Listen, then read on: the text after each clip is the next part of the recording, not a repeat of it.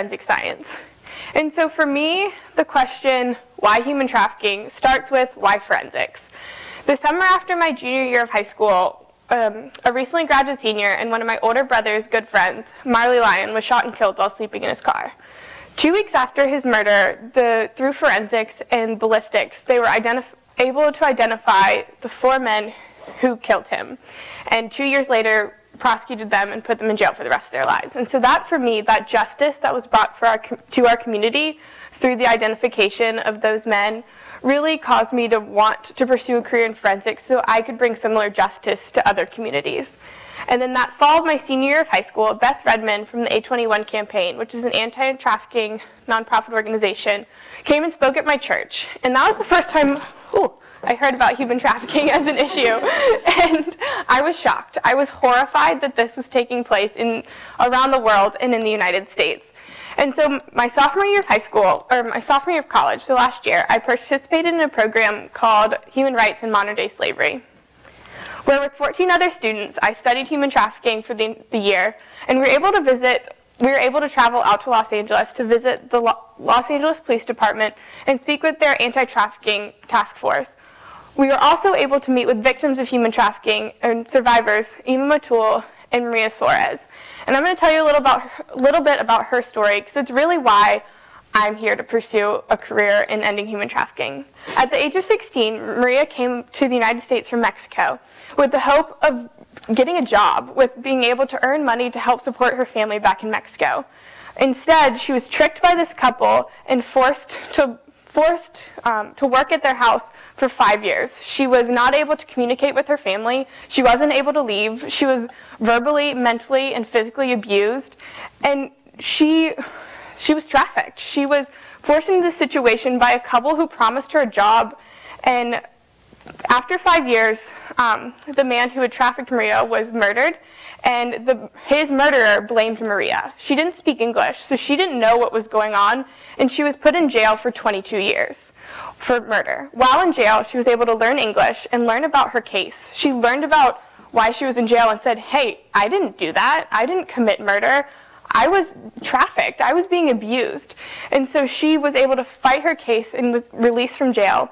And through her experience, what she focused on in telling us her story was forgiveness. She forgave her trafficker. She thought it was horrible what he did to her, but she forgave him and was going to use her story to help other women and to help other women who'd been rescued from situations similar to hers.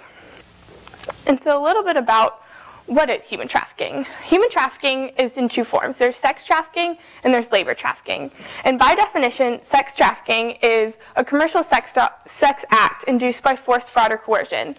And it's if a person is under the age of 18, even if they are complying with this forced prostitution, it's sex trafficking because they're not able to consent. They're under the age. And so labor trafficking is the recruitment, harboring, transportation, provision, or obtaining of a person. It's subjection to involuntary servitude by debt bondage or slavery. And so what's the problem? No one really knows what the scope of the issue of human trafficking is around the world. These are images that I got from the internet this past month, and it's between 21 and 35.8 million people worldwide that is suspected to be trafficked. And 15 million people is a huge gap. That's a lot of people, and no one really knows the scope of this problem.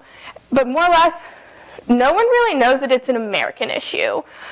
Sex trafficking is happening in America every day. It's, as this graphic says, 200 cases of sex trafficking were identified in Wisconsin last year. And from 1996 to 2007, 435 pimps were arrested in Nevada.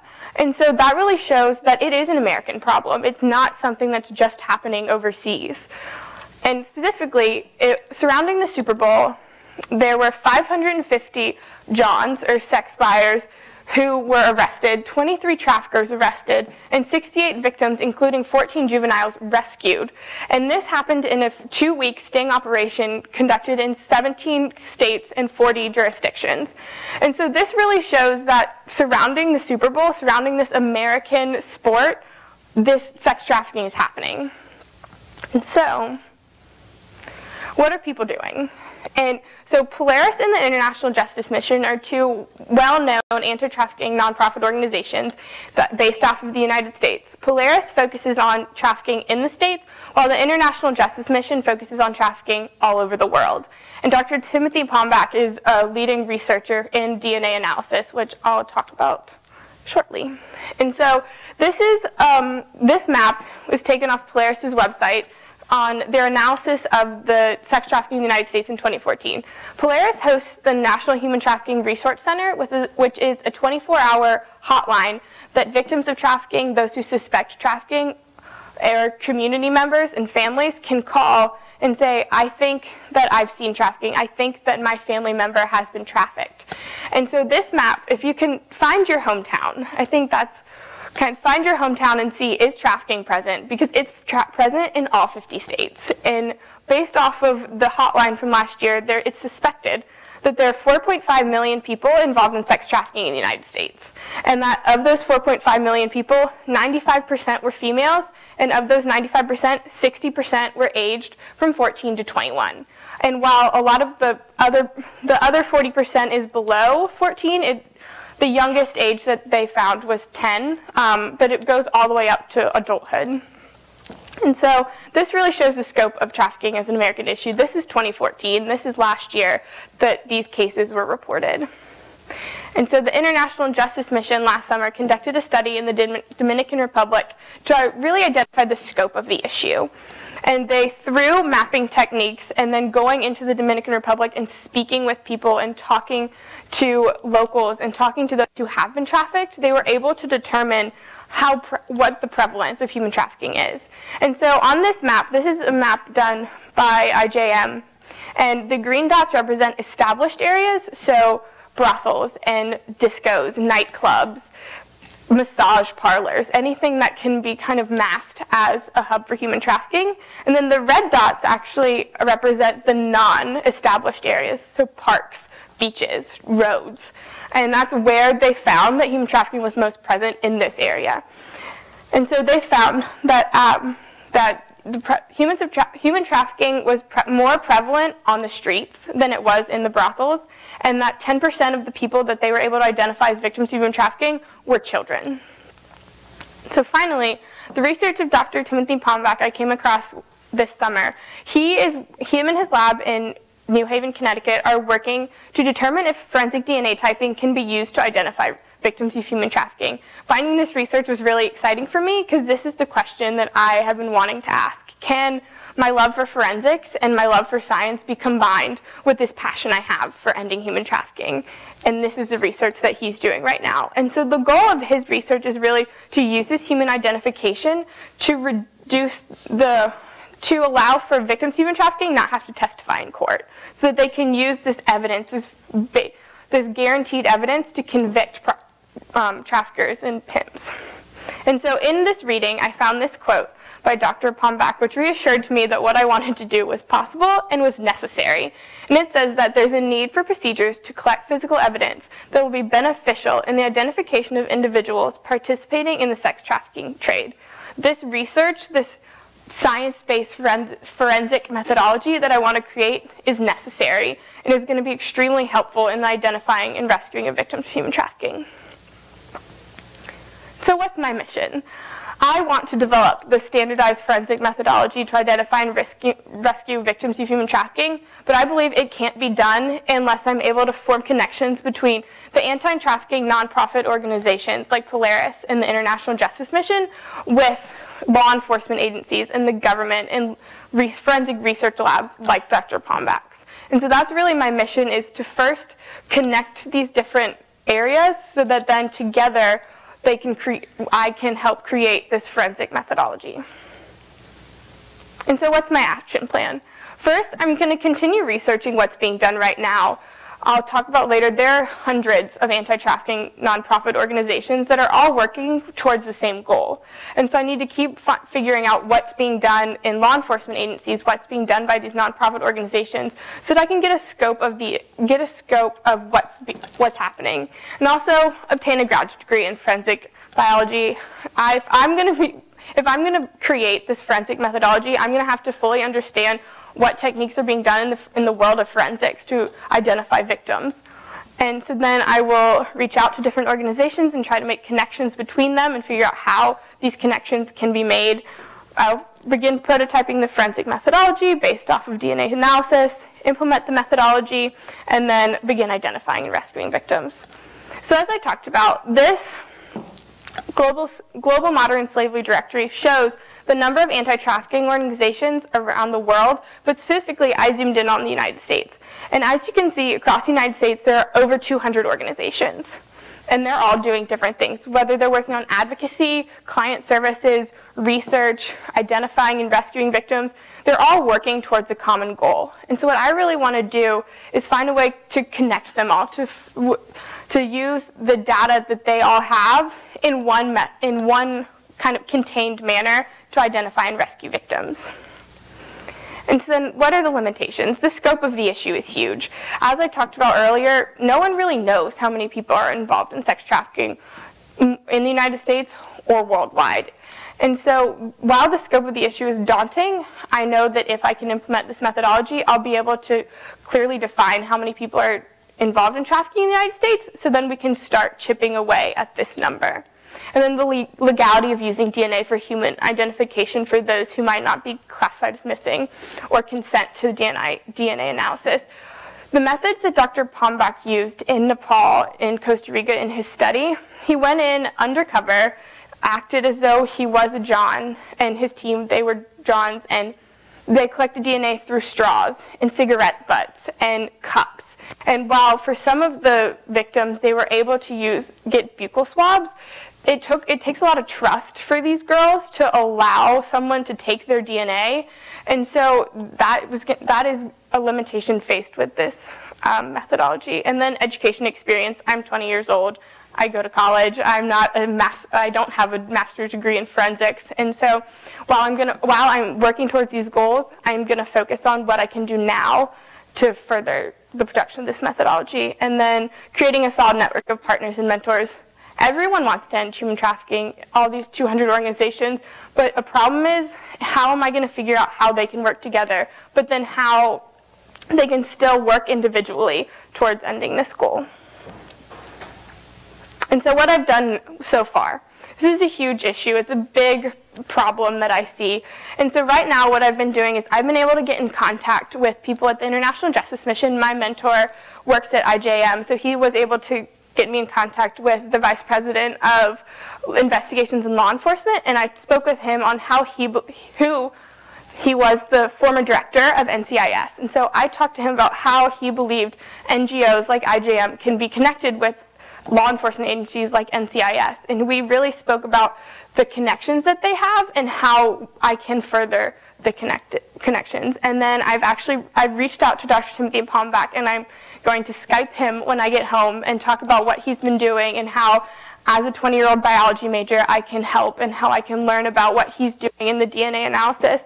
And I've also reached out to the data analysis director at Polaris to speak with her on how their data can be used by other organizations to really identify these victims and determine the scope of the issue.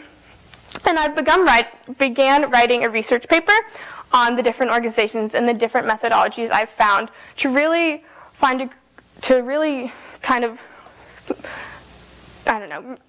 combine everything that I've learned and everything that I've researched this summer into one page, so that I can, when I go reach out to these organizations, I can say, this is what I've done, this is the problem I see, and this is how I'm going to fix it, and this is how I want to fix it. And so that's still a work in progress, but that's something that I've really been working on developing this summer. So my short-term goals: to complete the paper.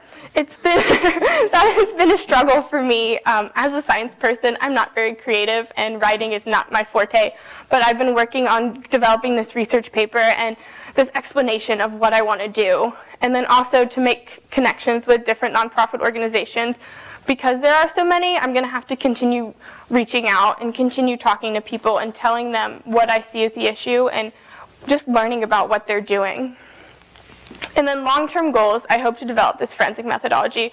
Whether it takes 10 years or 20 years, this is something that I'm extremely passionate about and something that I know is going to be really helpful in ending human trafficking.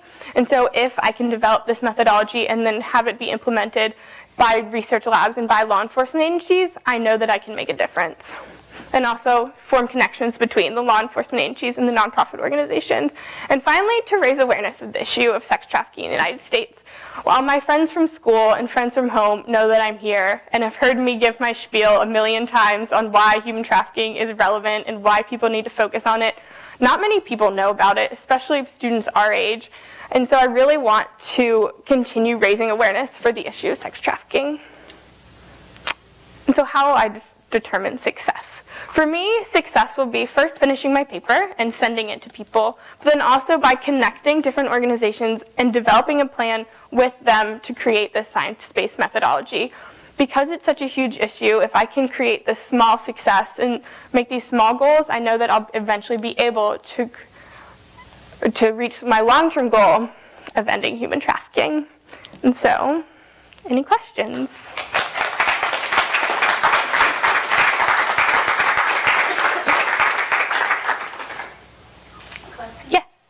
You said that forensic evidence would be used as basis for prosecution without survivors needing to testify.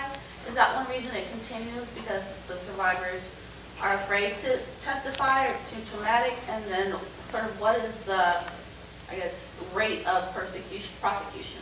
I'm unsure about the rate of prosecution. I know that it's been increased and that there are a lot of laws surrounding prostitution and trafficking that are continuing to be changed and to being updated. But there's a fear installed in these women by their traffickers that if they testify, they'll be killed. Their family will be killed. They will, if they run away from these men, they will come find them and bring them back. And so by using DNA evidence, it would help. The victims wouldn't have to testify. This fear that they have and the trauma that they've had from this experience, they wouldn't have to relive it. There would be this hard DNA evidence that says they have been trafficked and that this man or woman needs to be prosecuted for the crime. Yes, Dr. Bradburn. Emily, that was fantastic. First of all, you should never describe yourself as not being creative. You're extraordinarily creative approach, I think. I'm baffled by the lack of awareness about the continuing existence of human slavery and sex trafficking in this country and really everywhere. People are not aware of it, and it's got to be frustrating for somebody like you who works in this cause and wants to get the word out. And if you just, are there moments to use? It seems like we're in a moment now with issues of race and conversations about race and the legacy of slavery with the flag, the Confederate flag. Everybody's outraged about the flag, what it represents. One of the things it represents is slavery, of course. And it seems like people should be aware that slavery still exists in all these different ways. So how do you get more traction on the outrage about the issue that can get some momentum going? I think situations like this, that I'm able to get up here and talk to people about my cause, but also a funny story. On the plane coming up to DC, the man sitting next to me asked me, so what you doing? Where are you going? What's your plan? And so I explained to him, I'm going to DC for this program. And he's like, what's the premise of the program? So I explained to him about human trafficking. Exactly. So I explained to him, I gave a brief story of human trafficking and what I wanted to do and how I hoped I could use forensics to end human trafficking. And he was like, wow, that's amazing. When you're on TV someday for working in human trafficking, I'm going to be like, I sat next to that girl on an airplane. And it's things like that that are really reassuring to me that, I told this one person about the issue of human trafficking, and he was shocked. He was amazed, and he is now thinking about it and is aware of it as an issue. And so if I'm able to just tell people about it, and while I would rather work in a lab and do the forensics side of it, if I'm able to just tell people about it, that's really reassuring for me. Yeah, Helen? So in addition to being a biology major, you're also doing leadership studies. Yes. So I'm interested, how is that informing your work in human trafficking? And as a part 2 to this question, have you thought about ways to use new media and the internet and blogging and things to begin raising this awareness, especially as a current student? Well, the issue of human trafficking is all over the internet. There's hundreds of organizations that have websites, and there's campaigns like and the red X on your hand, that was the End Slavery, and so it's all over the internet. I don't think that I can have a role in that because that's not something that I would be interested in, but in terms of leadership studies, I thought it was interesting when I got to Richmond. It's a study that not many people are able to go into, and so I think that it's helped me kind of shape how I think of issues. And while in biology you work in a lab, you do lab work, you learn about DNA and cells, and learning about leadership studies, I'm able to learn about how humans interact and how I can, talk more about the issue of human trafficking, connect with people and tell them how they can make a difference. And so that's really connected into this program about how I've learned about myself as a leader and how I can go and tell more people about the issue. Yeah, Chidima? I have a question about the research paper you're planning on writing. In like a perfect world, who would you hope would be able to read the paper? Well, it's not really a paper. It's more, well, eventually would be a paper. Right now I'm really working on just a 2-page description of what I want to do, of the issue that I see and where I see the holes and where I see a void and how I think I can fix it. And so I'm not really sure. That's a work in progress right now, but I'm hoping to send it to people like Mark Cookie, who's the vice president of law enforcement, and to have him kind of, while I've spoken to him on the phone about what I want to do, if I can give him a hard copy of this is what I want to do and this is why, I feel like that will allow people to really understand more of my cause and why I'm passionate about it. Yeah, Amanda? So as a non-science person myself, I'm really fascinated by the idea of a science-based methodology, and I was really interested to hear about Dr. Palmbach. So how does what you're thinking about the science-based methodology, how does it build on that or work with that? What are you thinking in terms of what you'd like to explore with DNA, just in general? I'd just love to hear a little bit more about that methodology that you're thinking about. Okay, well, forensics and DNA analysis are being used today in homicides, in rape cases, and so that technique and that analysis is already being used. And so if I can use those techniques that they have and apply them to human trafficking, which is, I think, what Dr. Palmbach's trying to do, because in homicide cases you have the DNA already and you're able to go through and, if they are reported as missing and if there's a database out there that previously had their DNA, they're able to identify them. But with these girls, a lot of times their identities have been changed. They were taken as young girls, and so they don't really know where they're from and what their background was, and so, or they're not reported as missing. A lot of times in countries, families sell their daughters into slavery to earn money, or men force their wives and girlfriends into prostitution to make more money for them. And so I'm not really sure how it can be used for those victims, for those that have been reported as missing, or it's just using this identification, because by DNA analysis you can identify hair color, eye color, background, where the country of origin. And so those markers can really help identification for these women that maybe don't have an identity or have their identity's been taken and changed. Any other questions? Okay. Woo.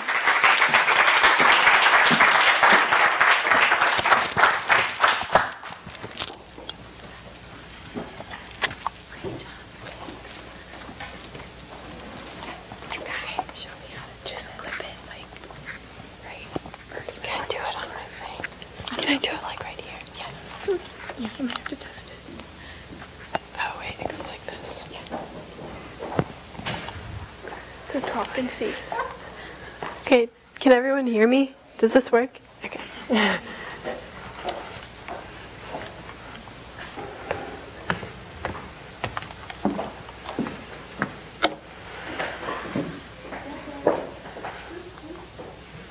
Oh, wrong way. Okay. Okay. Hello everyone. My name is Clara Milikovic. I'm a student at the University of South Carolina, and today I'll be telling you about my Capstone project, which I had the privilege to develop with the support of the Mount Vernon Leadership Program. and it's implementing a hands-on cooking class at my university called Eating Well, Healthy Cooking for the 21st Century. So I'm really passionate about healthy living, but this passion didn't happen overnight. Growing up, food was really the center of family life. I have a lot of fond memories about food. One of them is visiting my grandparents in Serbia. You can see the picture right there. I'm with my grandfather there, and I was picking pears off of one of the trees in their yard, and we would pick them together and like eat the fruit straight off the branches together. I also vividly remember my dad, whenever he makes Italian food, he has this thing where he has to listen to Italian opera. So, yeah, this is a real thing. So he'll blast Italian opera throughout the house. And I remember just walking into the house and watching him stir the tomato sauce and singing along to like Pavarotti and like all these other opera singers. So really from the beginning, I saw food as a way to bind my family and my friends together. And so this is a picture with my family there. We're enjoying Italian food, of course. This is some traditional Serbian food. Yes, and so this was really like a fairy-like childhood relationship with food. And this relationship quite drastically changed when I entered my first year at the University of South Carolina. Suddenly, I was simultaneously bombarded with unhealthy food and dieting trends. I learned about the scary term called the freshman 15, which is the belief that all freshmen gain 15 pounds their first year of college. I vowed to escape the statistic. At first, all my dietary choices were rooted in the desire to stay healthy. I avoided burgers and fries like cats avoid water. I exercised regularly, and then things got more extreme. I cut out meat and dairy and most grains because I thought they were too fattening. I started exercising compulsively. I began to drastically restrict my food portions, and I really started exhibiting very destructive behaviors. I vividly remember going to a party with my friends, and we were just having a great time, and I ate a piece of cake. And I felt so terrible about myself that I left the party early, put on my workout clothes, and went to the gym. So these were very dangerous behaviors, and eventually I just stopped eating. So this really took, my relationship with food really took an ugly shift. Instead of it being a balanced source of happiness, it really had become a source of endless frustration. I didn't know what to do, but I kind of mentally blocked what was going on because I thought I was just being healthy. By the end of freshman year, I had lost so much weight that I started developing very severe health complications, and that summer I received medical attention. So this experience really opened my eyes. I realized that there are huge problems on college campuses, and part of there's a happy ending, don't worry. Okay. So, basically the summer during my freshman year, or the summer after my freshman year, when I was beginning my road to recovery, I read a very powerful book called In Defense of Food, An Eater's Manifesto by Michael Pollan. And in it, he argues, he advocates for eating real whole foods and supporting local agriculture. I became involved in my city's farmers market, and I also became involved in a student organization on my campus called the Real Food Challenge. And we are helping to shift 20% of my university's food budget towards local and sustainable foods. And finally, during my second year of college, I really rediscovered my love for food through cooking with my family and friends. And this is a picture of me, my sister, and my brother-in-law at my city's farmer's market.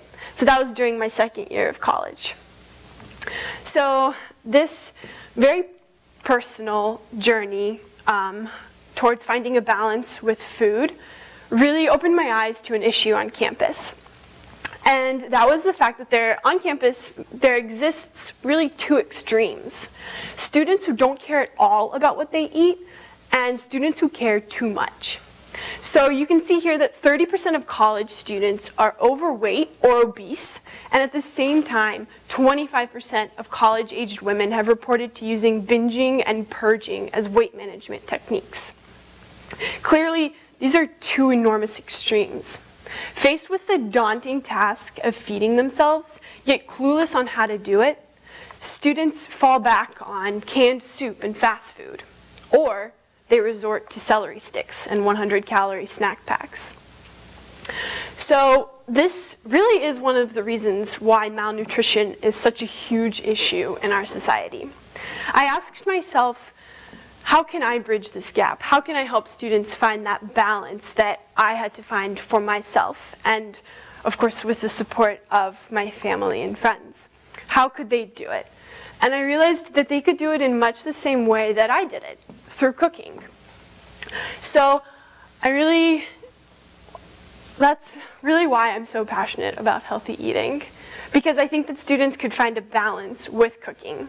Cooking not only shows students that they are in charge of their dietary choices, but it also fosters an environmental ethic and provides a productive, restorative outlet for stress. It shows students that they can find that balance. So, my class. I'm planning to implement it at my university's honors college. It would be offered as a 3-credit course, and it would have 3 main components. The first, of course, would be the hands-on cooking class, which would take place at my university in their campus kitchen labs, which are actually really nice. I always get like a burst of adrenaline when I go in there because it's like also like new. And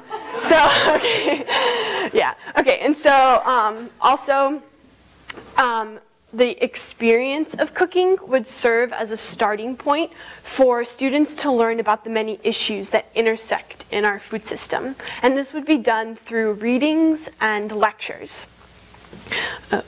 Okay, and then finally, students would engage in a final project of their choice, and they would have one of 3 options. They could choose to place their experience in the classroom in a broader context, so they would have the opportunity to engage in their community in a way that is relevant to the class, for example, volunteering at a local farm. They would have the option to create an independent project or paper of their choice. So an example of this would be creating a documentary that analyzes the methods by which food is taken from the farm to the university dining halls. That's just one example. And finally, students would have the choice to peer model. So they would take the experiences and cooking skills that they're learning in class, and they would create environments with their friends where they could teach their friends how to cook. And they would document their experiences either in a video or in a paper, and really talk about their experience in the class. So this class would have 4 really overarching goals. The first would be to teach cooking skills through experiential learning. Students would learn how to cook simple and healthy meals. They would also learn street smarts. So, for example, creating a food budget, or learning how to navigate their grocery store. Secondly, students would learn how to engage as consumers in their community's local and sustainable food system. So, for example, students will learn about CSA, which stands for Community Supported Agriculture. It is really, it's an idea that connects consumers with local farms. So students and everyone else can connect with a farm in their area, pay a seasonal membership, and then they receive weekly boxes of fresh produce that's delivered to them within 24 hours of being picked. So, and I was involved in that last year as well. So thirdly, the class would seek to increase awareness about the many issues such as political, economic, social, public health, those issues that intersect in our food systems. Students would learn about the role of the food industry on the economic and political stages. They would learn about how their consumer choices really have impacts on their local community, but also in the world. So students would also learn, for example, about the mistreatment of migrant workers. And fourthly, I hope that this class will really build and sustain a community that is passionate about healthy eating. I think that for me personally, this is one of the most important parts. I hope that students will take what they learn in the class, whether it's the hands-on cooking that they experience or that they learn, or learning about just the world around them and how food really does have greater impacts than just eating it and being done with it. So I really want them to take what they've learned in the class and apply it to their daily life. So see that cooking doesn't have to be expensive and time consuming, that they can do it with their friends, that they can engage in their local community. For example, one way that I build community with my friends at college is that every Saturday morning we go, usually, we'll go to our farmer's market, and we'll load up on brightly colored fruits and vegetables, and then we'll have what we call a cook day, where we all cook a meal together, and then we sit down and share it, and talk about our week together, and talk about what's new in our life. And really just bonding over food and showing students that there is a balance, that they can enjoy food, that it is really a life-giving thing, and that they can find that balance. So I'm really excited to collaborate with people in my community and those farther away. So I'm talking with my honors college now, and they're very excited about the idea. They are working with me currently to either implement the class as a social science or as a service learning requirement. So also I'm in contact with 2 local farms in my area called Carolina Community Garden and City Roots. And I'm working with them to organize guided tours for the students and volunteer opportunities and just in general ways for the students to get involved and learn about it. And finally, I've been in contact with Miss Patricia Moore-Pastides. She is my university's first lady, and she's very actively involved in farm-to-table methods. And she's very excited about my class and said that she would love to be a guest speaker. So that's just something that I'm really excited about. So, as Washington said, deeds, not words. So this is my action plan. So my action plan has four main stages, and my roles really evolve over time. Initially, I will be the leader. I will be initiating all the efforts of this class. I'll be collaborating with my honors college, with professors, with students. I'll be building up the curriculum, working on the syllabus, helping find professors and chefs who would work with the class. Then the second phase would be prototyping. So I'm planning to apply for a grant at my university.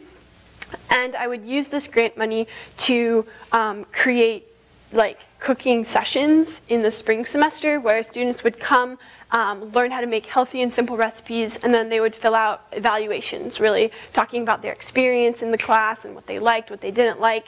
And we would use the students' input in the actual design of the class. So we would really cater the class to the students' needs. Oh, somebody got that joke. Thank you. Oh, yeah. thank you. Okay, so thirdly, I'll be taking on more of a manager role. Oh gosh, I love you so much. Okay, so I'll be taking on more of a manager role with implementing the class. Once we implement the class, I really want to shift the responsibility towards the university. And really just continuing to coordinate efforts and working to make the class self-sustaining. And finally, by the time I graduate, I want the class to be fully self-sustaining, and I want it to be regularly offered throughout my university. And if this class is successful at my university, I hope to plant it at other colleges across, really across the nation. So my passion for healthy eating and cooking really won't stop with my project. My personal experience and the personal way that I found a balance with food and the way that I want to help other students find a balance with food won't end. I hope to use my passion for preventative care and healthy eating to become a medical doctor and work in this really much needed area. So I hope to work in preventative care, and I would love to place a greater emphasis in our community of healthy eating and really of taking care of yourself and the people around you. So yes, I think that it's very exciting, and I wouldn't be where I am today without my personal experiences and the people who have supported me through them. I want to thank the Mount Vernon Leadership Program for really taking a chance on me and accepting me into the program and letting me grow and putting my ideas into actions. I'd like to thank my peers and now my friends really for letting me bounce my ideas off of you guys and giving me the support that I needed. And I would be remiss to leave out my wonderful mentor, Juju Harris. So I think that I really wouldn't be where I am today without all of you guys. So thank you again so much, and I'll take questions. So.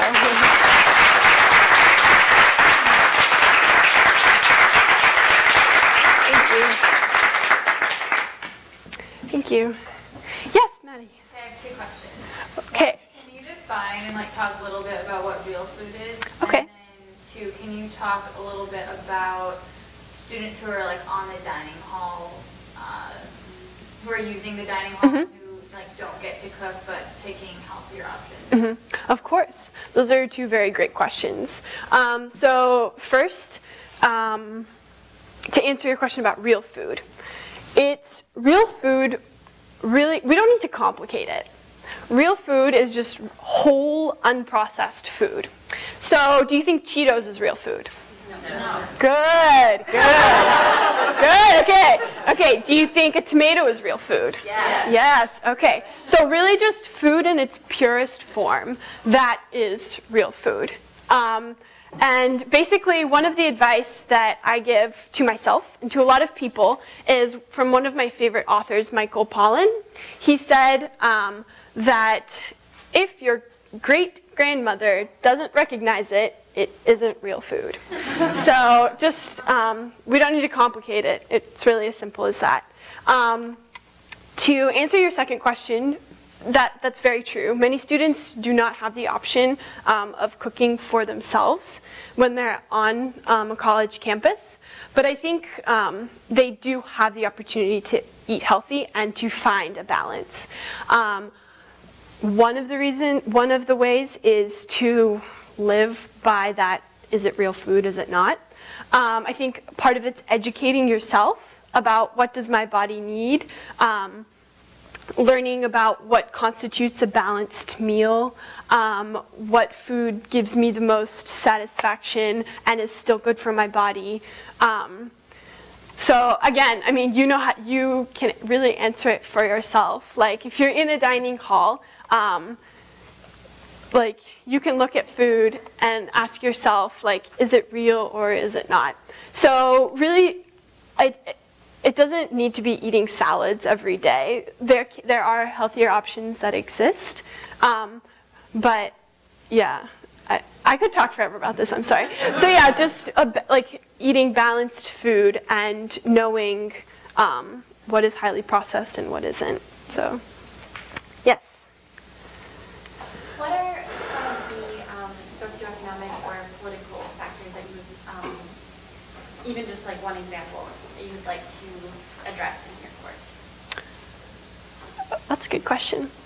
Okay. One thing that I really want students to walk away with is the nutritional implications of their food choices.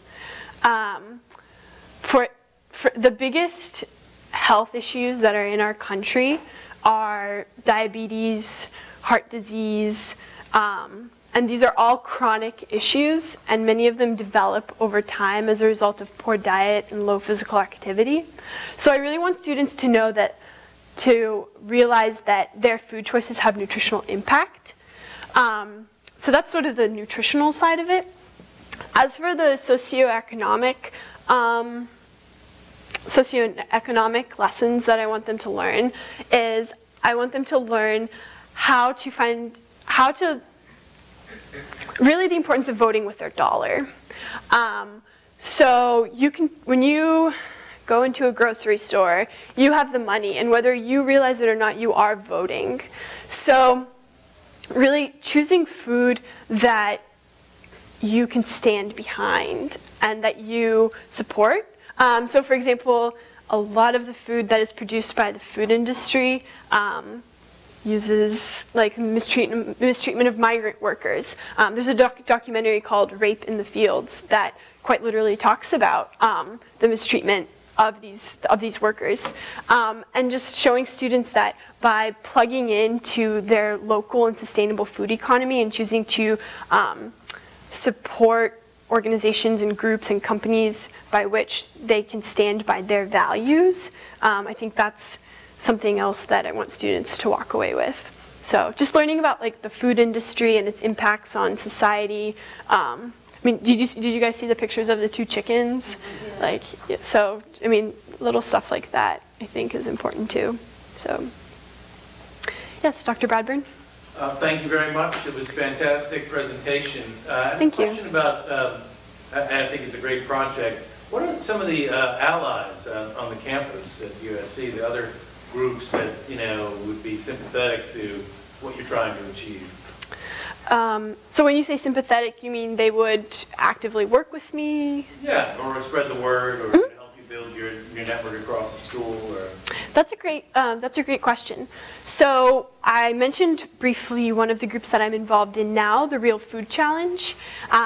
They are quite literally in support of real food. So I've been actually in communication with them, and they're very excited about the idea, and we are planning to sort of spread the word through classroom presentations this year, and like in student organization fairs, talking about this class. So I know that I'll be working with them.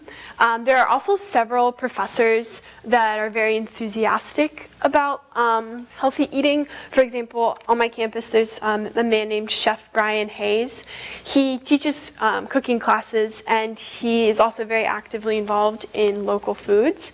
Another person is Miss Patricia Moore-Pastides. She's like the closest thing to a celebrity on my campus.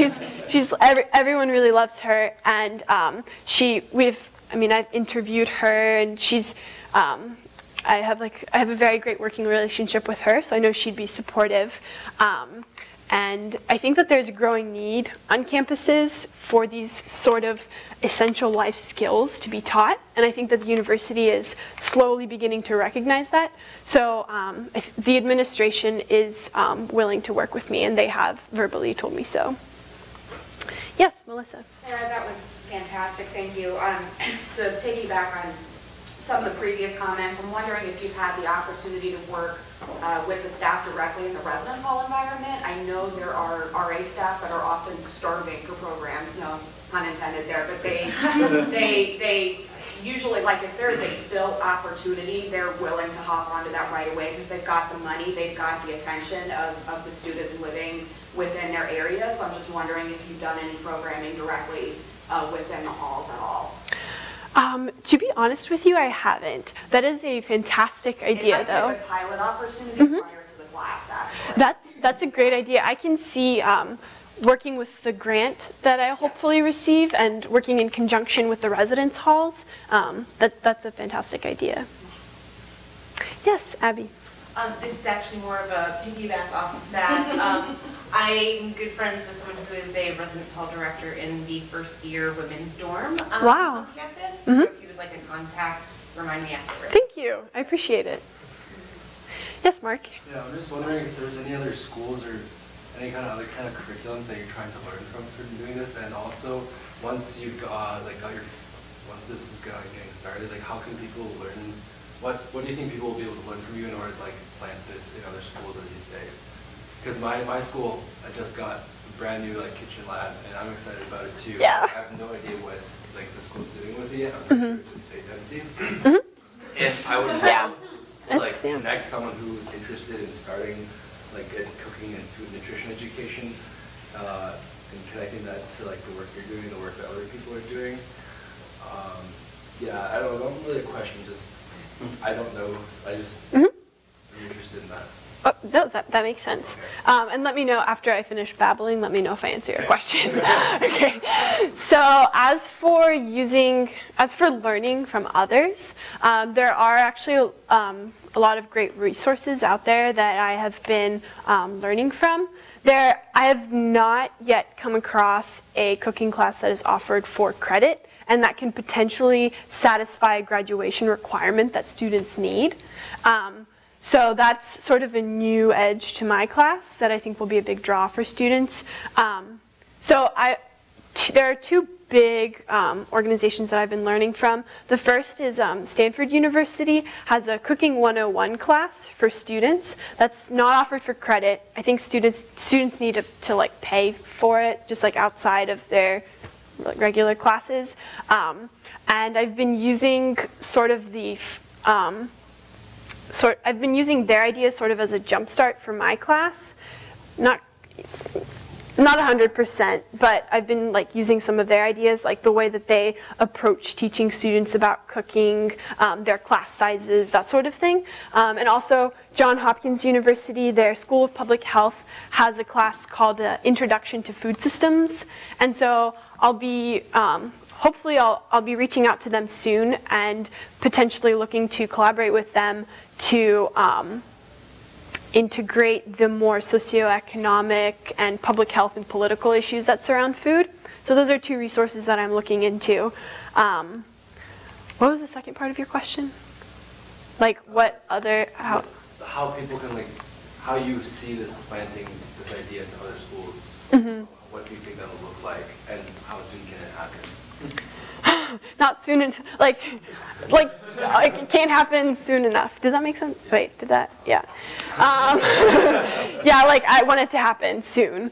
But I think the way that I envision it is reaching out to university administration and really working with the administration that deals with creating classes and implementing them. And I would probably also contact student organizations and organizations and people that would be supportive of my class that are already on that campus, and talking with them and seeing if there's a real interest at that university, and then approaching the administration and saying there is a need for on your campus for this class. There has been demonstrated interest, and really starting up conversation and working to implement it, and really just spreading the word. I think most students want most students really like food, and they do want to find a balance. They enjoy eating, they enjoy cooking, and so I think that there is interest. So really just getting the word out and seeing how, you know, I can collaborate with different students, and we can all use our different strengths to implement this class at their universities. Because I don't want it to be all me. I want there to be a sense of responsibility among those students on their campus, so that when I slowly pull out and move to plant classes at other universities, there'll be that class and there'll be that student at those universities who will have a sense of ownership over it and who will continue to support it. Yes, Helen? First of all, excellent job. Thanks. That means a lot coming from you. You're an excellent public speaker. So I think this is really exciting, and it comes at a time when colleges and universities are really in transition, and we all know college is getting astronomically expensive, and people, as there's more access to online education, people are questioning more and more, like, why do we even go to college in the first place? And it occurred to me as you were speaking, another piece is that as gender roles have changed, and women are more and more able to go to school and to be considered professionals, that idea of cooking as a woman's task is going away. And my dad was always the cook in my own home, and I fully expect my future spouse to cook for me. Air high five. So I'm curious, how do you see this fitting in with larger cultural shifts, such as the change in university education and the change in how our personal lives and our eating lives are intertwined? I think it will definitely, this class and this movement will shift with culture. I think you're very right in pointing that out. I hope that my class, I fully expect there to be an equal representation of men and women in the class. I think that, I think that there is definitely there's an interest not only with women for cooking, but also men. And I think that really spreading the word and showing that cooking is for everyone. Cooking builds community. And it's definitely not a man's task. It's not a woman's task. It's just everyone's. It's fun. Like, everyone should want to do it. And so just showing them that, everyone can engage in this activity. I think that it could definitely extend to a more online learning. I think, though, it'd be easier to learn about the political, social, economic issues that are intersecting in our food system online. But as for the hands-on cooking experience, I do think that should happen in like a face-to-face interaction. So, okay, thank you very much.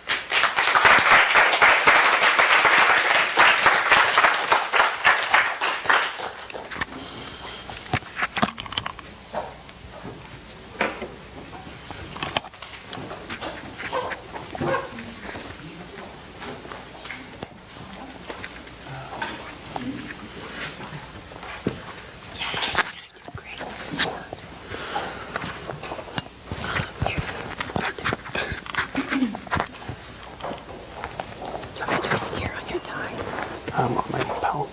Nice. Like this. Oh. It'll stay in there. Yeah. Cool. Can everyone hear me? Yep. Yeah.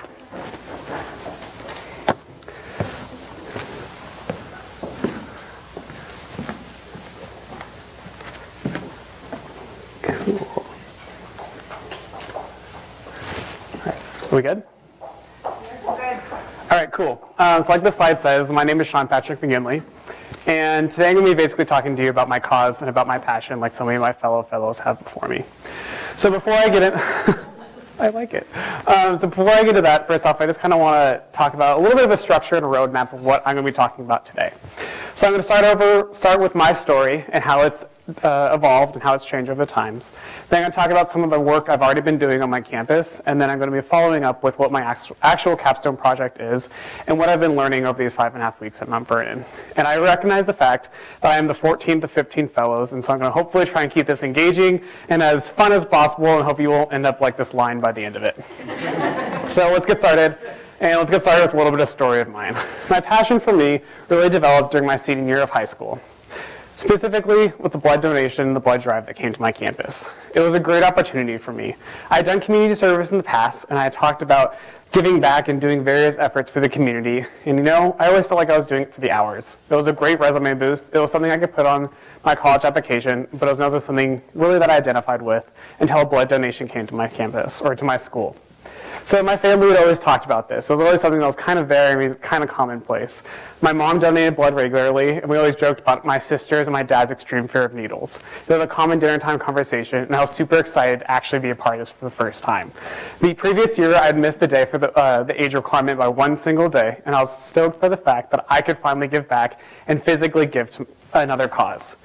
Although, on that day, I found out that I'm actually ineligible to donate blood, and I cannot donate blood because I'm gay. And for me, previous to this time, I had faced what it meant to be gay in various aspects of, you know, family rejection or friends leaving you and some of the social stigma around it. But this was really the first time that I experienced institutionalized discrimination against me for one of my identities. And this was really, looking back on it, the first time that I realized that I want to change the legal status of the LGBT community. So that's the start. And that's where it really came in with the legal aspect. And I kind of want to actually jump to the end, and specifically an event that occurred in a great moment on June 26, 2015. At approximately 10:05 a.m., I found out that the Supreme Court decided that same-sex marriage is legal in all 50 states. So by complete serendipity, which I'm slowly figuring out is the theme of this program, we happened to be there that day. We were meeting with Senator Kane's office in Virginia, or Senator Kane from Virginia's office, and we got there an hour early, and we got to walk on the steps. So at 10:05, I joined this crowd. And for me, it was really a great moment. The country that I live in, the country that I was born in, the country that I'm a citizen in, has finally taken a step towards decreasing some of the discrimination that we experience, that we as a community experience. And granted, I recognize this is a very small step, but it was still a huge step for me personally. I can honestly tell you that as we sat on those steps, I cried. For the first time in my life, I was so overcome with emotional happiness that I had nothing else to do but to physically release it in the form of tears. It was a great moment for me, and it was a great experience for something that I'll remember for the rest of my life. I literally experienced history. So what happened? I started with somebody who didn't know about discrimination that well, and then I ended up crying on the steps of the Supreme Court after a 5.5-week-long fellowship in Washington, D.C. There's obviously a chunk missing somewhere. And honestly, what happened is I went to college. Specifically, I attend the Colorado School of Mines in Golden, Colorado, where I study mechanical engineering. And this is a great school. It's considered the top engineering school in the country, and it's really producing some of the world's leading engineers that come from all over the world and go everywhere. It's a really great opportunity for me, and I'm learning a lot about the equations that dictate our lives, but yet something is missing. Something is missing in my education that's just not fulfilling me to the full potential that it could be. And honestly, what I think that is the people. I can tell you so many equations and so many theories and everything about engineering and the application of the mechanics, and yet the social structures in which engineering operates isn't part of my education. In fact, one of my friends once told me that she's really happy she's not involved in the McBride Honors Program, a program dedicated to the liberal arts, because now she doesn't have to pretend that she cares. It's a common theme that's found throughout my campus that engineering and the social sciences do not intersect at all. And for me, that's really a problem. And specifically, that comes down to my involvement with the LGBT community. This is really something that is missing and a gap in my education system, especially considering the campus climate that I live in. So to specifically talk about that, I want to talk about the Campus Pride Index. So Campus Pride is the national organization that seeks to enhance the education and leadership opportunities for LGBT students on college campuses. For every college, they give them the opportunity to fill out what's considered the Campus Pride Index. And this basically ranks them and tells them what they're doing right and areas in which they can improve on. And unfortunately, the study was done about 5 or 6 years ago for the Colorado School of Mines, but it was so bad that only one administrator has seen it, and they dictated that it cannot be seen to the general public. Fortunately, through my mentor, I've been able to connect with the head of Campus Pride, and I was able to see this survey, and it really was as bad as I expected. My campus ranked at a mere 2 out of 5 stars, and equated to about 33%. So honestly, we barely even made that second star. So for me, this was pretty alarming, but then I actually started reading through the survey, and I got even more concerned. To start, for academic life, we ranked at a mere 10%. So this is saying that within our curriculum, we are not required to talk about the LGBT community, and honestly, social situations beyond that. The administrator who filled out this survey said that since we're an engineering and applied science campus only, there just isn't room, which I don't believe is true. In addition to that, for support and institutional commitment, we ranked at a mere 4%. So once students come to our campus is doing very little, basically nothing, to support them once they're there.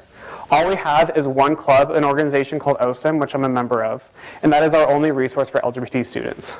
We do not have any sort of support or LGBT center on campus, and we have no full-time faculty devoted to us. To put that into comparison, the University of Colorado Boulder, which is just a half an hour away from us, has 3 support networks at their school. We have 1 club. So for me, that's a problem. But on top of that, for recruitment and retention efforts, we ranked at 0%. My school is doing absolutely nothing to recruit nor retain LGBT students. In fact, one of my friends and one of my colleagues was able to talk to an administrator about this, and they said that, well, if they're not staying on our campus, then they shouldn't have come here in the first place. So for me, that's a serious issue. And although some of these are scary, one of the ones that really gets me and still scares me is the fact for campus safety, we ranked at 0%.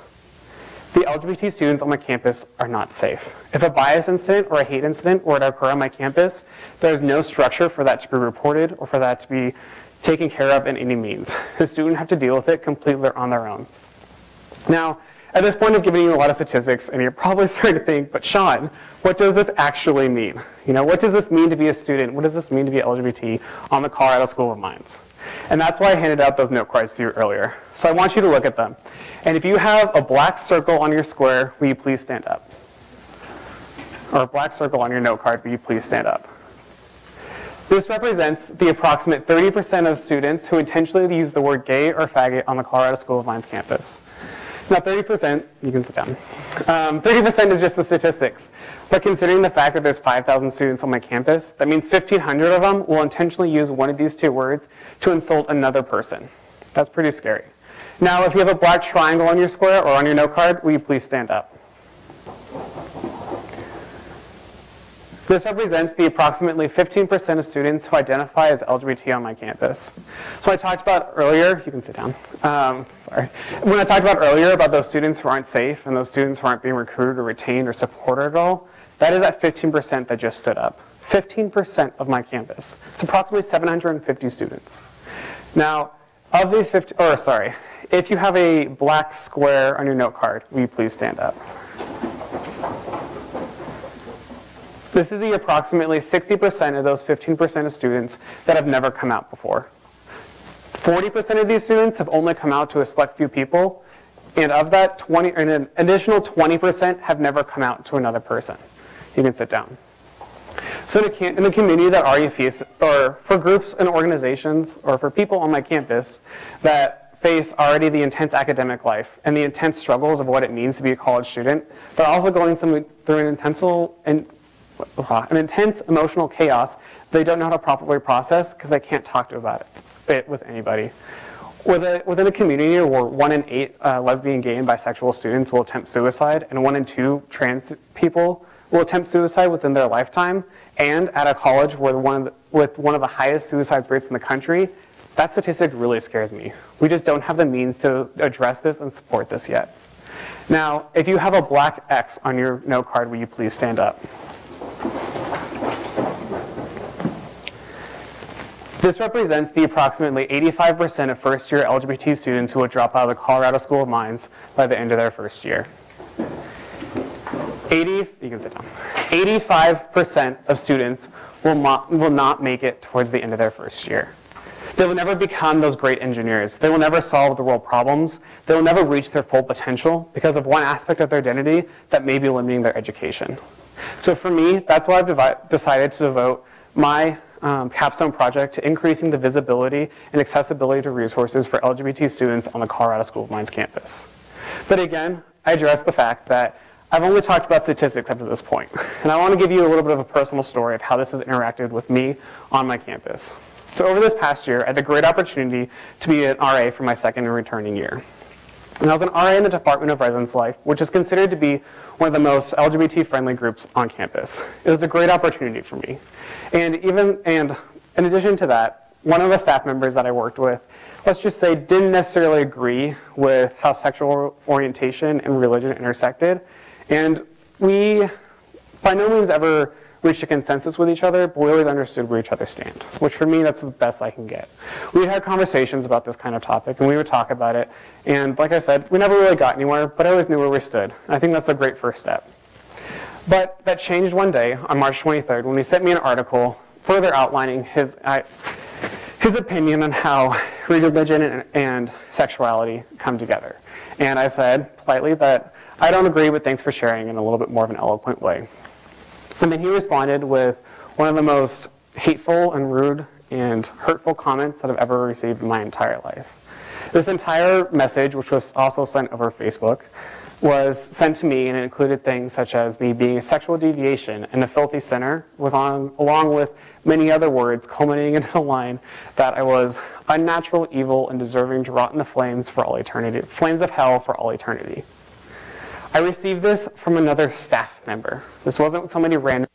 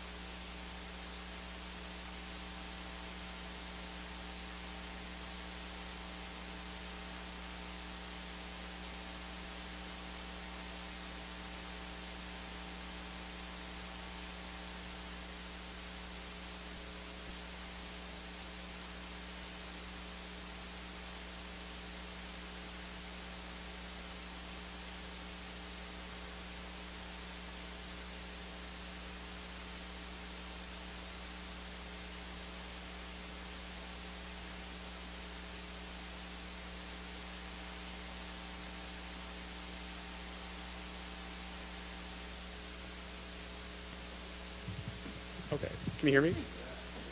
Oh, this is so fun. I'm planning on going into law. Is it working? I guess I don't think it's working. Can you and the everybody in the back?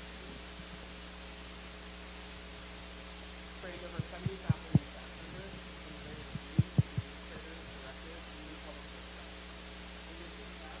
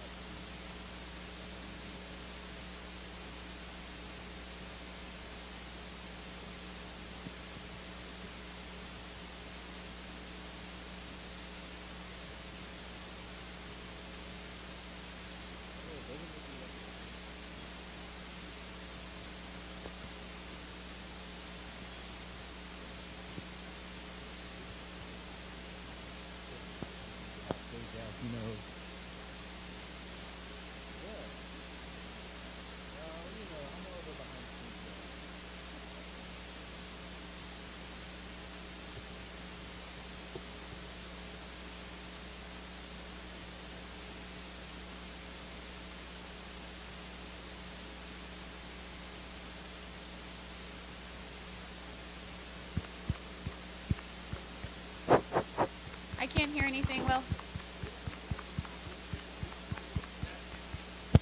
Oh, can we turn the volume? There we go.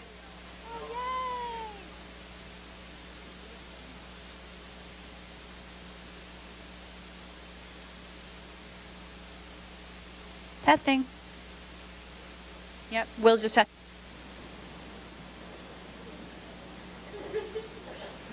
Ooh, that's a bright light. Are we good, Will? Can you hear it now? Can you hear me? Oh, he's saying he can't hear me. So he's picking up that it's in here, but he can't hear me back here. So can you hear me at all now, Will? How about now? Now? No? Yes? Maybe? Keep talking? Continue to talk? Okay, well, it's a lovely day outside, I hear. I don't know, because I've been in here all day. I wish I brought a blanket, because it's quite chilly. Good, great. Can you guys hear me? Yes. Cool.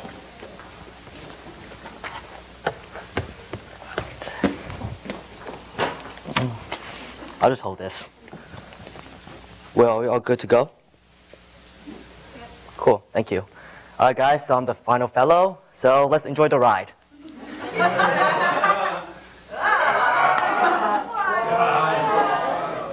All right, guys, so this is my presentation. I think one of my biggest takeaways from this fellowship is the recognition of the fact that who I am on the inside and my cause needs to be in alignment. The cause needs to be something I truly care about so that when I leave this room a week from now, a month from now, half a year from now, 10 years from now, I will still care about it. So today, for me to explain to you my Capstone project, we need to do a little bit backtracking to who I am. So this is who I am. When someone asks me this question, I would like to say I am the product of meeting the right people at the right times. I think the sheer fact I'm standing in front of you right now is no coincidence. I'm here because a lot of people have invested a lot of time in me, and I'm forever grateful for that. And between this little guy who's really good looking and this man who's exceptionally good looking, a lot of things have happened over the years. And let me take you to my home, Brooklyn, New York, the Big Apple. Birthplace of Michael Jordan, home of Biggie Smalls. New York City has a lot of lights and glamour, as you can see from the movies and TV shows, Gossip Girl. But for me, Brooklyn has a very special place in my heart. Brooklyn, I feel like, is a place where you learn a lot of realities about life, how life really is. And then once you get the opportunity to adventure outside Brooklyn, you have the extra motivation to really succeed in what you do. Growing up, I had a lot of childhood friends in Brooklyn, a lot of great classmates, guys who I was on a basketball team with.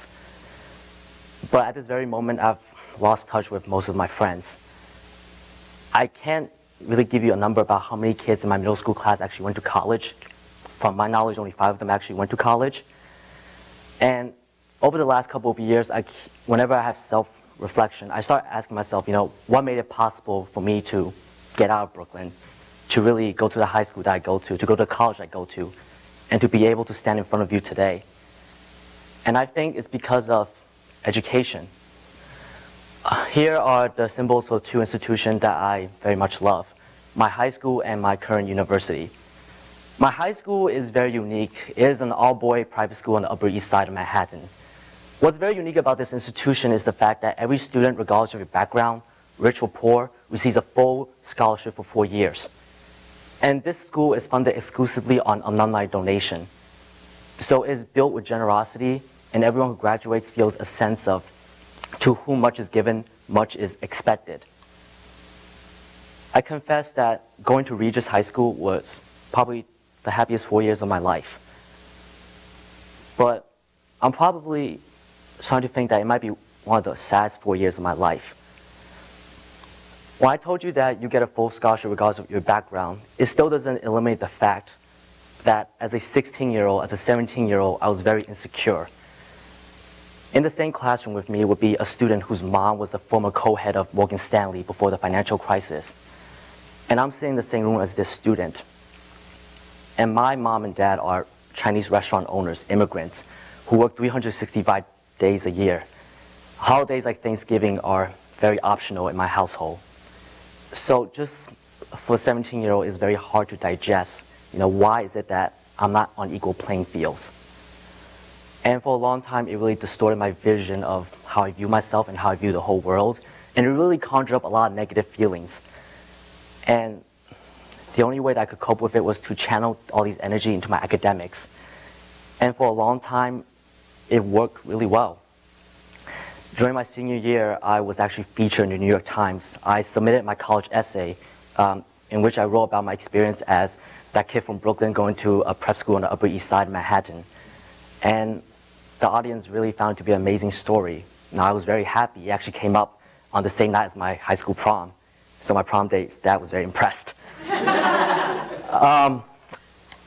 And from there, I attended NYU for 1 year, but I felt that something wasn't right. I wasn't growing as an individual. I was still studying things that were considered practical college majors, economics and political science. I'm good in those subjects, but do I really love it? No. So I told my mom, I'm gonna transfer, just somewhere. So I filled out a couple of applications, and that April of that year, I was accepted to Vanderbilt University on a very generous scholarship and grant. So there I was, that kid from Brooklyn, the grandson of Southern Chinese farmers, go to school in the South. If Vanderbilt was really that Southern of a school at this point. But throughout both experiences, there was always a cultural shock. I always felt like a fish out of water. Something just doesn't feel quite right. There's still so much self-discovery that I need to do to feel comfortable with my own skin. But I recognized that I was indeed given a lot, not in just terms of money, but people actually believe in me. And it is my duty to make it possible for someone else to pave that new path for the next generation of students. This year, something really amazing happened to me. So around every college admission season, I always get tons of random emails from students who are also applying to college saying, wow, I found you in the New York Times, great essay, and whatnot. And they would ask me, what is some advice you can give me in the coming months?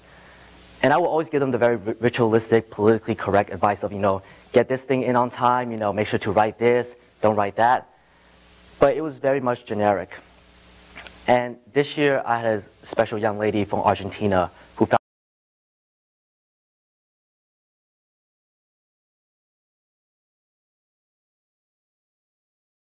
the infrastructure around her does not encourage post-secondary education. And just hearing her story from a complete stranger, I sort of found a sort of resonance in me. Because my own mother, she quit after a few months of college because my grandfather couldn't afford her school anymore. They started selling family furniture just to get through a couple of months. So I asked myself, what would I want someone to do for my mother at age 18? So that random message from that girl on a November night became a year-long mentorship program throughout her college admissions process. I more or less functioned as her guidance counselor and also a financial aid correspondent to all the universities that she was applying to. That March, before decisions came out, I told her that I was very afraid. Your mentor, who's very, has a lot of bravado, very confident usually, is very afraid right now. He's very sad because it's not that I don't have confidence in you as a student. I'm afraid that you're going to get rejected on basis of the fact that you cannot pay for your education. You are an international student. All the international students I know come from fairly well-off backgrounds, whose parents can afford to send their kids to a college in the US. I really think your chances are slim. But something amazing did happen. As you can see by the underlying text here, she won a full tuition scholarship to Northeastern University. And she'll be starting school here in the US in a few weeks. An amazing turnaround in just 12 months. But after our mentorship concluded, I started to think about, how many brilliant kids are just like Delilah every year? How many of them fall through the cracks every year? Not everyone is as fortunate to have this kind of opportunity to connect with a mentor. And I started looking at some statistics of college tuition costs. In just the course of 3 years, college tuition just increased every single year. What you should view as an inherent human right, a right to education, has become more or less a privilege. So I started self-reflecting. I started asking myself, how can I extend this experience that Delilah had? How can I extend this to all the students just like her, both domestically and abroad? And that's when I told myself, well, I like entrepreneurship, so I'll do it myself. And it is my pleasure to name my first project after my favorite mentee, Delilah. And this is my statement. I'm going to try to eliminate the financial burden that incoming college students from underprivileged background face so that they can fully realize their academic and professional potentials. I also want them to have great mentoring so that they can actually get through their college careers in flying colors. And I want to accomplish this to a dual model. Let me explain to you.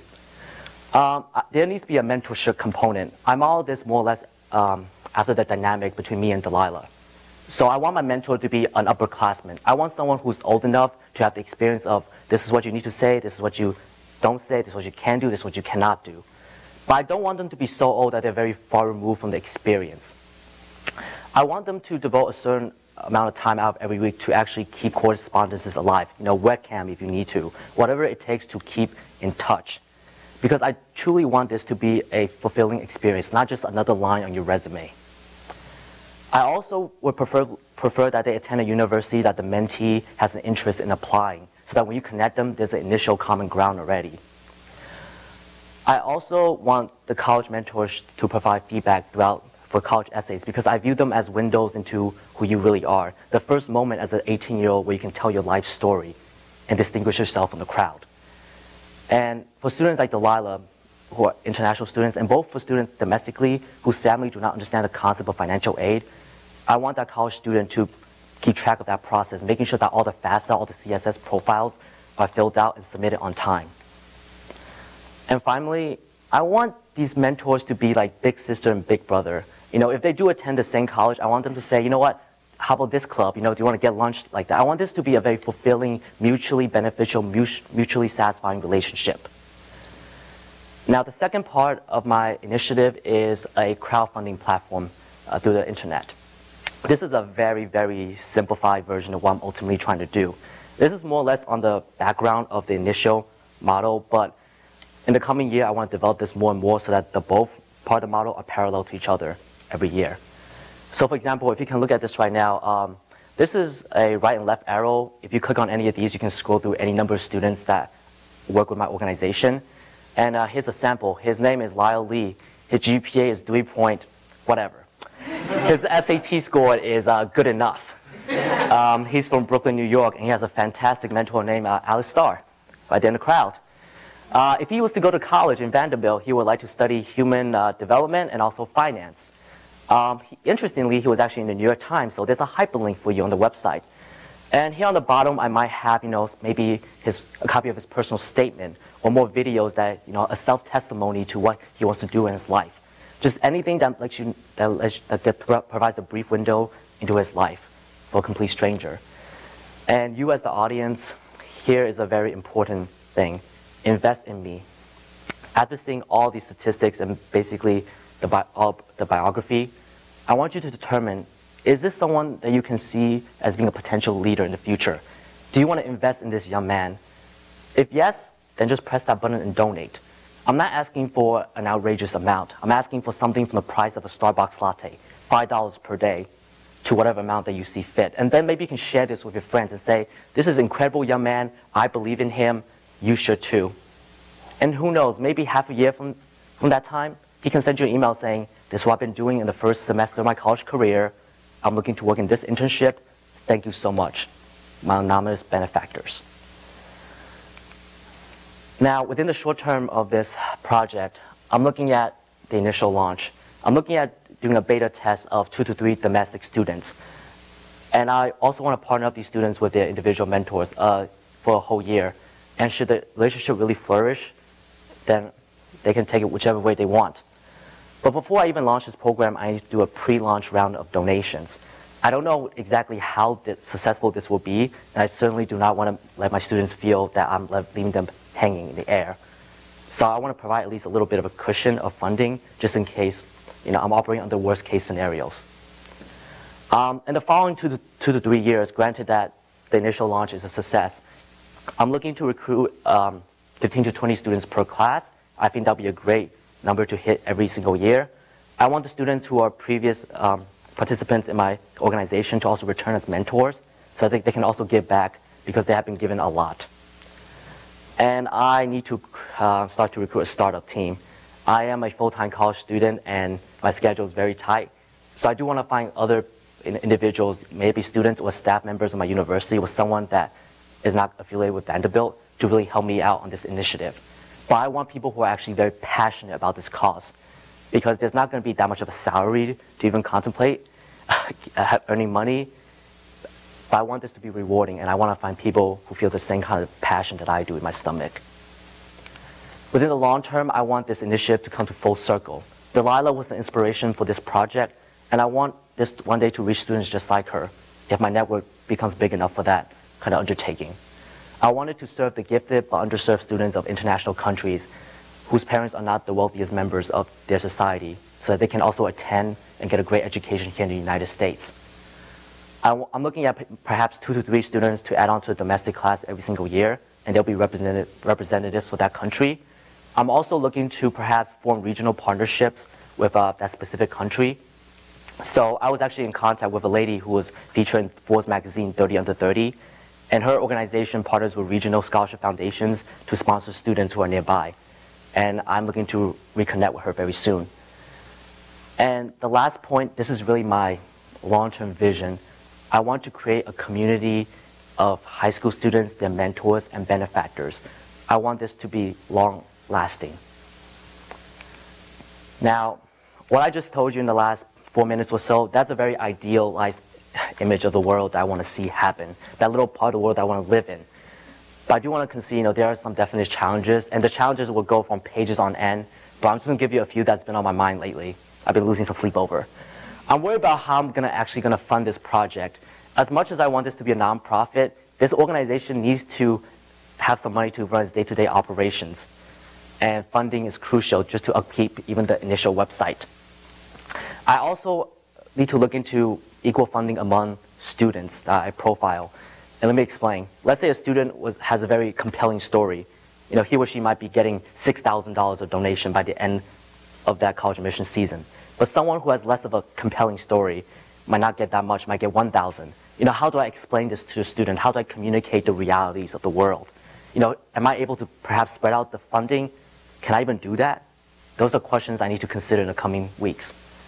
Then also tax filing. I do not want to have a horrible meeting with IRS. So I need to learn a little bit more about that and see what benefits I can actually get out of it. And on the legal side is agreements, agreements, and agreements. Agreements with students means that I'm talking to you, you're representing my organization, I'm representing you in a certain facet. This is the relationship between us, outside of just the mentorship, there's also business. These are the policies that we go by, and these are the rules that we both need to abide by. And I think it's crucial that I make those guidelines clear. Agreements with donors. I want to make it clear to donors that your role as an investor starts at a certain point and also ends at a certain point. That if you donate $10 and you regret it, you cannot just take it back. It is not that easy. And also, ultimately, agreements with universities. At a certain point, once I gain some traction, I want to get the institution involved in this process. Maybe reach out to an alumni base and saying, hey, this is a great idea. A tremendous student is coming in. Can you help me out with this student? And I also want to speak to universities saying, hey, is what I'm doing sort of rub you off in the wrong way? Are you going to take away a little bit of financial aid because I raised X amount of money for that student already? These are all ongoing conversations that I need to have. And then some miscellaneous ones. Time commitment from the mentors. I recognize that they are full-time college students, and that sometimes if they have difficulty with their schedules, they might not want to back out or tell me just how busy they are. I want the communication to be clear, saying if you're having struggle with this, let me match them up with another mentor, because I want this to be as beneficial for both parties as it can possibly be. And then exhausting donors. I'm very much afraid that donors have to donate to 5 kids or so, feel like my wallet's a little bit empty, I'm not going to touch this website again. I need to figure out ways to constantly engage my community just to keep all the buzz alive throughout the whole year, and then the next year and the next year. Now, immediately after I leave this room, when I take the airplane back to New York City tomorrow, I have an action plan, post Mount Vernon Leadership Fellows steps. When I hit New York City, I want to reconnect with Grand Central Tech, which is a tech accelerator in the heart of Manhattan. I interned there last summer. I've lost some touch, but I want to go back again and just learn from the professionals that work in that office space ask them, do you have any advice for me, someone who wants to become a social entrepreneur? And I need to sit down with lawyers and perhaps accountants to see, what are the legal and financial frameworks that I can work by, and from those I'll be deriving my policies from, both in writing and also in verbal communication. And then I also need to reach out to youth organizations and charitable foundations who actually believe in my mission. So for example, I can say to an organization that works with inner city youths, out of your graduating class this year, who are your most talented students? Can they work with me? How would you like me to work with them? Those are communications and networks that I need to have. And then as I go back to college at Vanderbilt, I'm going to tap into Peabody College Network. I'm currently a student at Peabody. Peabody focuses a lot on education. I mainly want to learn a lot more from the professors outside the classroom saying, what do you see as a promising student? Am I doing these things correctly? Am I becoming too much of a businessman? Should I be more of an educator?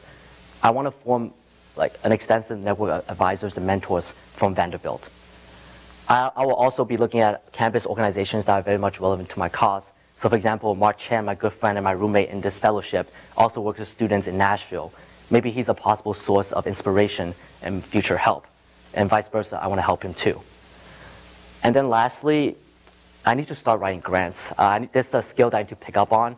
But specifically within the context of Vanderbilt, I want to ask them, is there a sort of funding that you give to a social entrepreneur, not an entrepreneur, a social entrepreneur every year, so that they can pursue a project of this caliber?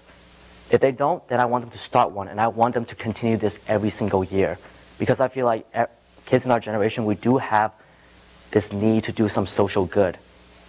But just that money is a big question. This is the end of my presentation. Before I end, I just want to give a lot of thank yous to Amanda, Abby, my mentor, Doug, and all the other mentors out there, and to every one of you guys. I'm very bad at expressing feelings, but I just want to let you know that personally, I very much appreciate every single one of you, those who I consider to be closer friends and those who I didn't have the chance to really have good conversations with. Those are some of my deepest regrets. And I wish if I can go back again, I'll do things a little bit differently. But I just want you to know that you are an amazing group of people and that it has been my pleasure to be a part of you guys and really grow with you. And I really wish you guys the best of luck as we return back to school and go about our individual causes. So, thank you.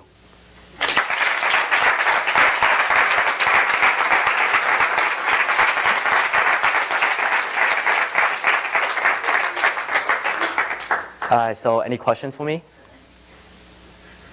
Yes, Abby. I can't believe I hadn't asked this before, but you have two components to the organization that you're looking to start. There's the mentoring component and then there's the scholarship component. I noticed that a lot of the challenges that you're talking about tend to be more centered around the scholarship component. So my question for you is, as you're going forward and sort of figuring things out, is it your intention that both of these things are happening simultaneously, or do you see the possibility of being able to move forward with mentoring more quickly than scholarships, or something along those lines? So I'm just curious about whether you're really focused on both aspects or sort of feeling out how to get traction. Oh, Abby, that's a great question. It's actually an ongoing process. So one of my biggest,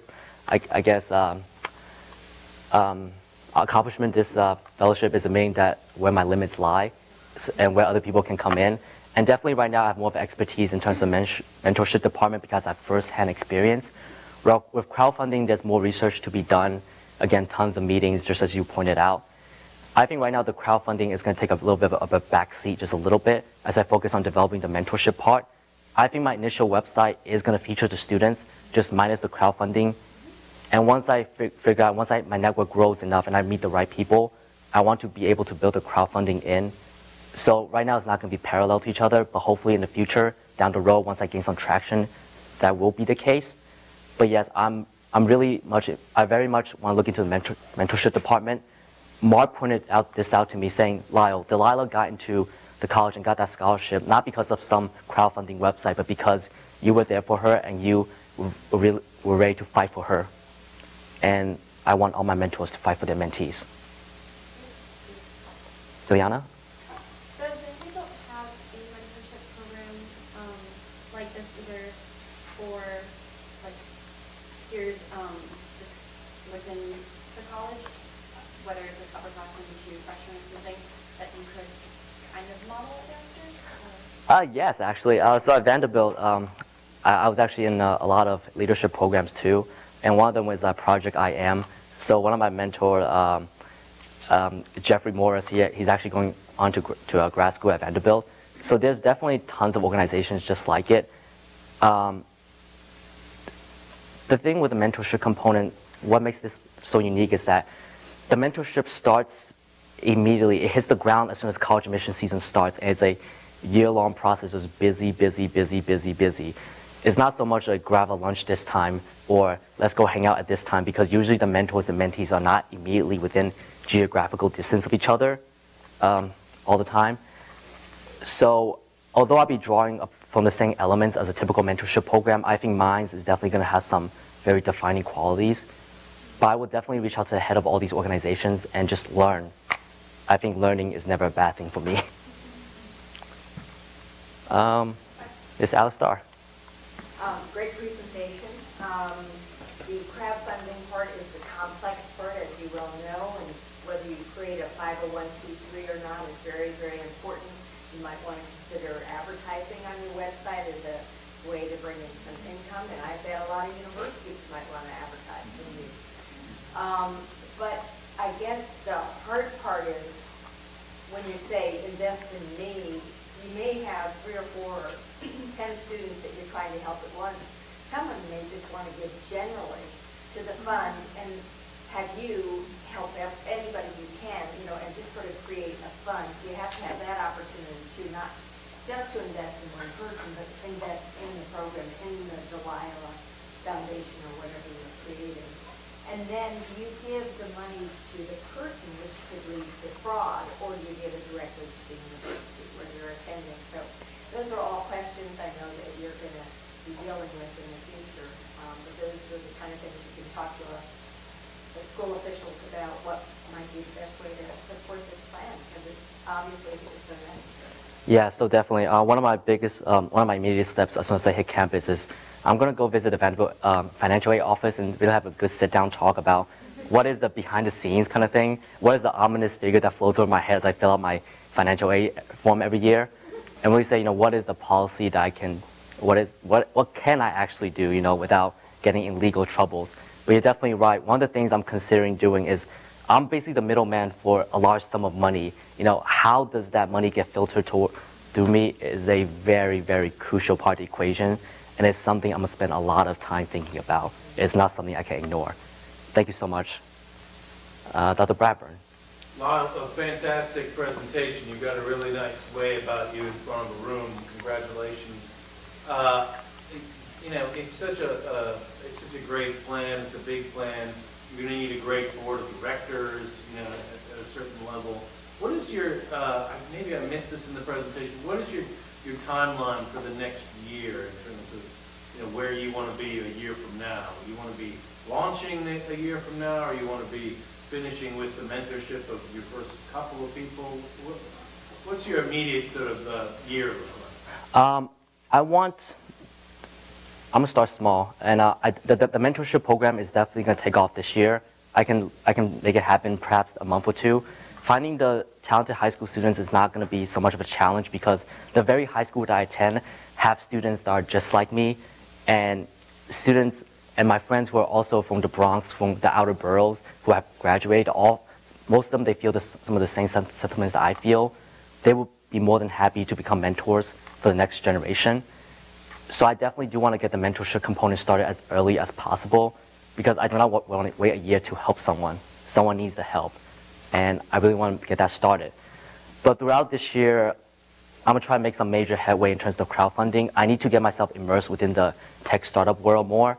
I need to learn how to be an entrepreneur. I think there's still so much I need to learn. And this year is going to be a constant learning process. But the mentorship part, I'm ready to rock and roll. Miss in the back.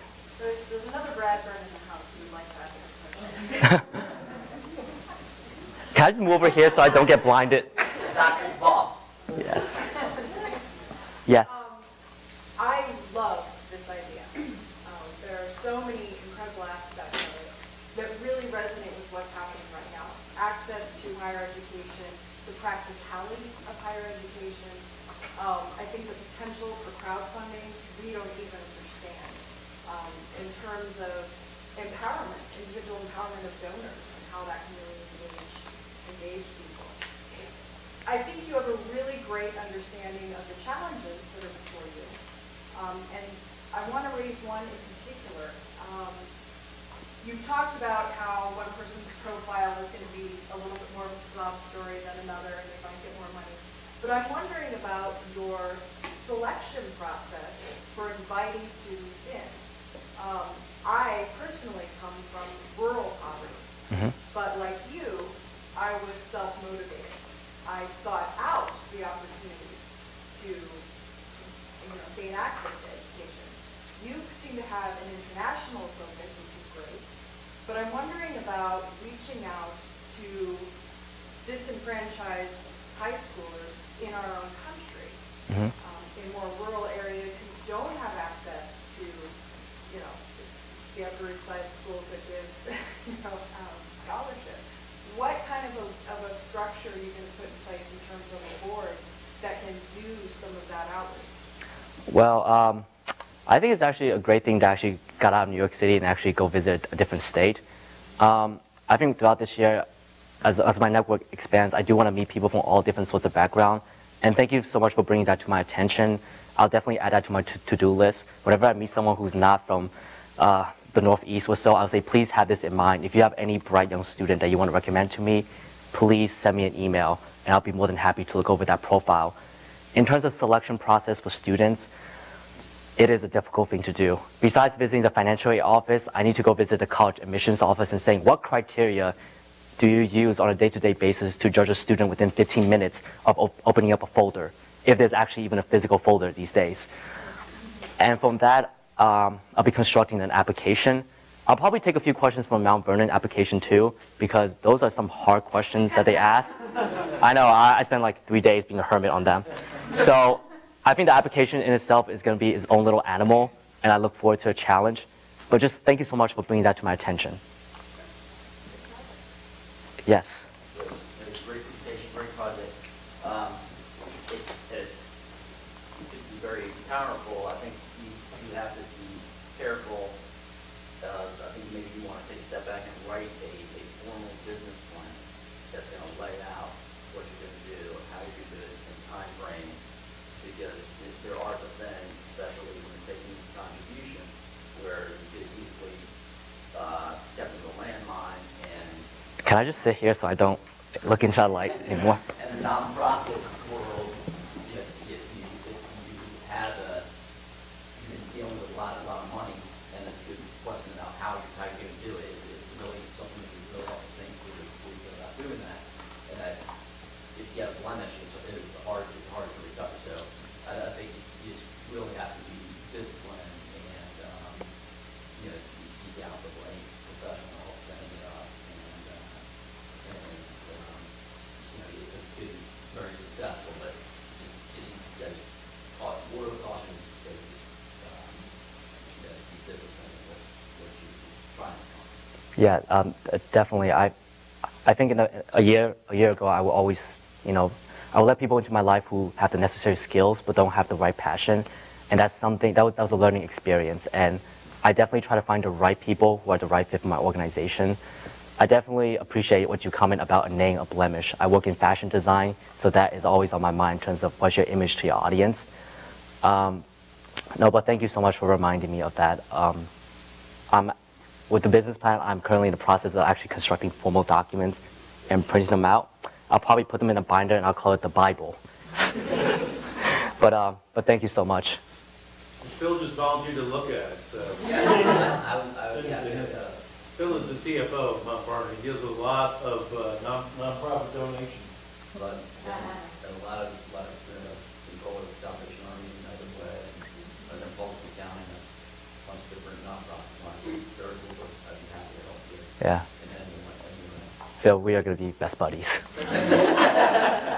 Yes. I want to know when you're going to meet Delilah. When I'm going to meet her?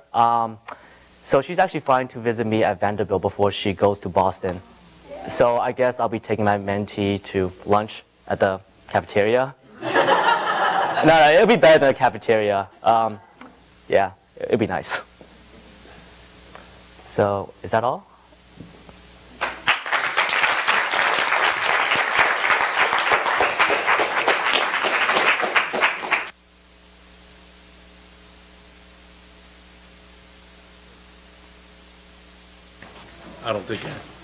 I don't really think I need that. Yeah. You can turn that off. Or use the screen, raise the lights. Anyone there?